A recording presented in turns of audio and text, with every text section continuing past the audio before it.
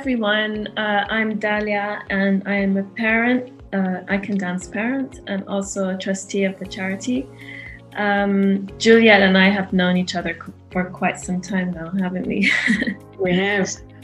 And today we're just going to have a chat about icandance and all the amazing things that Juliet does through the charity. So yeah, maybe you can tell us a little bit about why you started icandance, and then we can take it from there. Great. Thanks, Dahlia. Well, I suppose dance has always been such an important part of my life. Growing up, dance was a place where I expressed myself, where I performed, grew in confidence.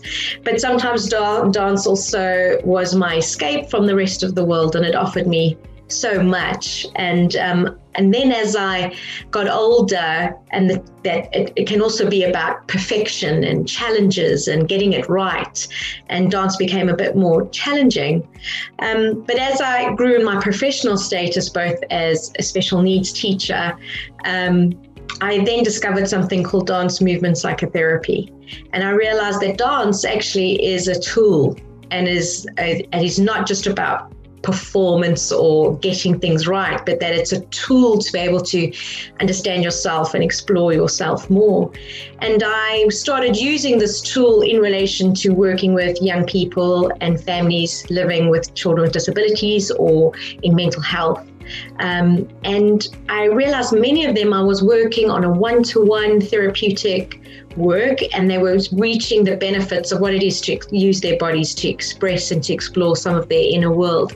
But for many of them, I just felt that they needed to take some of those experiences and be in the outside world, in the community, with others, with peers, with their families, and have the same opportunities, and not just be locked into a therapy session. But what would it feel like to express themselves in a community, in a group? And so that really motivated me to think, how could I make that possible for the many young people that I was meeting that were exploring themselves and their expressions and feelings on a one-to-one in a more dance experience in the community. And so when I suggested it to families, they would often say, oh, but there isn't anything else like that around in the area. Yeah. And so I just decided to start one, and that sort of motivated me to start icandance. That's amazing. I mean, speaking as a parent of a special needs child, I can really say that there's not much out there for us to do in the community, especially I think the wheelchair is a social barrier as well. So people immediately see the wheelchair, but there's also children with special needs that aren't in a wheelchair and don't necessarily look disabled. So I think there's a lot of room and scope for work around that, just to talk about inclusion and talk about what is inclusion and how can we be more accepting of the different types of disabilities that are out there, and showing our children that there are different types of people and we're not all the same, and that's okay. So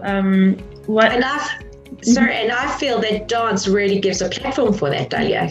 Yeah. And I think that's what I love about dance, is that it can offer, if you hold it in the space that we've created at icandance, that it is non-judgmental, and it's not about getting it right, but about using it as a tool to explore, to express, to connect, to feel, to move, to shape, to create. And I think by using this tool that is possible for all of us, that we all start off in life dancing, and somehow along the way we forget it along the way. We forget our bodies and we live in our heads. And icandance, I really wanted to revisit that the body and mind are connected, and that through it we can connect with each other and with understanding ourselves regardless of our difference.